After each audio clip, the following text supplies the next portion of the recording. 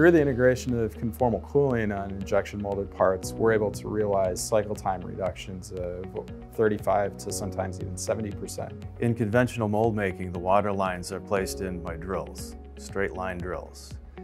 But with conformal cooling lines and the unusual shapes that you can create, the need to get in close to mold geometry, really the only way you can do it is to print it in metal, 3D metal printing. So 3DXpert, it is incredibly easy to use to set up the conformal cooling channels. So you bring your part in, it'll help you orient the parts, it'll check stresses, it'll help you support it. The conformal cooling module allows you to bring in your mold component, where you can then create the water lines that may snake and twist their way around through the part.